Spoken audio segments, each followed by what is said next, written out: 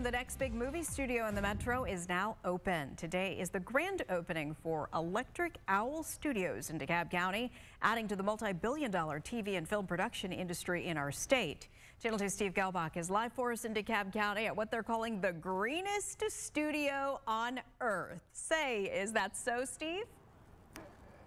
Oh, yeah, this is the first gold LEED certified studio in the world, and sits right here off of 285, or right across the street from the Indian Creek MARTA station. So a great location here in the metro. It also includes these massive sound stages that make up about half of the 300,000 plus square feet.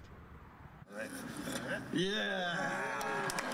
Cutting the ribbon, DeKalb and state officials joined business and industry leaders at the new Electric Owl Studios.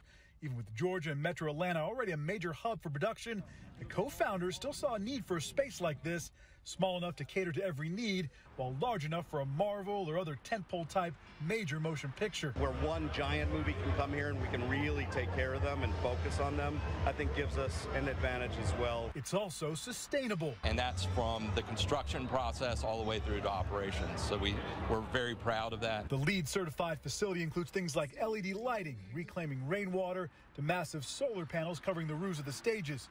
They hope to use green as a way to set Electric Owl apart. This is a great fit. Lee Thomas, Deputy Commissioner of the Georgia Film and Entertainment Office, says while some production is now halted during a writer's strike, Georgia hopes to capitalize in the coming months once a deal is made. So we're getting calls and people are gearing up, and hopefully it'll be like when we came out of the pandemic where we'll just be on fire like immediately. We're talking to 5 different feature films right now, and then TV will come along as the writers start up again. And Electric Owl joins the much larger Shadow Box, formerly called Black Hall Studios in South DeKalb, and an assembly that is set to open by the end of the summer at the former GE plant in Doraville.